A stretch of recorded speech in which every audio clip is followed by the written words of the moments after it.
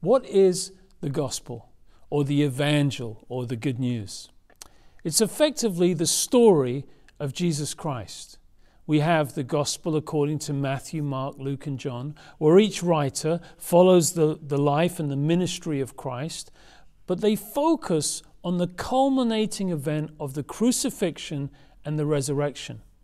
Paul himself in 1 Corinthians 15, in those opening verses, says, "I declare to you the gospel, that Christ died according to the Scriptures, was buried and rose again on the third day according to the Scriptures." So effectively, that's the gospel in a nutshell, that Christ died for us and rose again on the third day.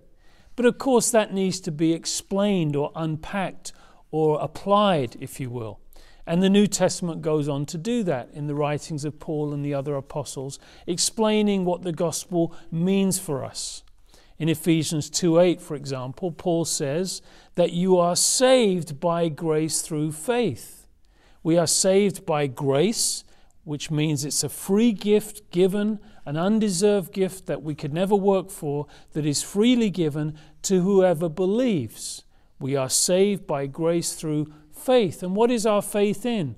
Our faith is in the gospel, the fact that Christ died on the cross, rose on the third day, and he did that for us. For the New Testament unpacks the gospel and explains that when Christ died on the cross, he paid for our sins, he paid the penalty for our sins, the wages of sin being death, and he shed his blood for the forgiveness of sins. So there is an extension of forgiveness and eternal life through the work and the person of Jesus Christ.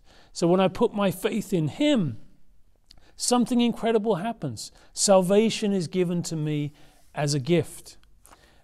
John puts it this way in John 1:12 in his gospel. He says, "As many as received him, to them were given the power to become the sons and daughters of God, as many as believe on his name." In John's gospel alone, he uses the word believe 100 times. For that's good news, isn't it? Just to believe, not working for our salvation, but it's by faith. When Paul wrote to the Galatian believers, he warned them against false teachers who were adding to the gospel or perverting the gospel.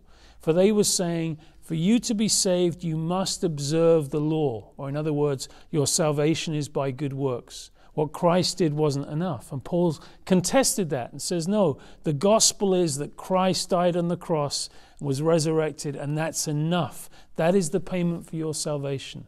And the extension or the invitation of the gospel now is that whoever simply believes, putting their faith in Christ as their Savior, is saved in a moment by his grace. And that is good news. That is the gospel.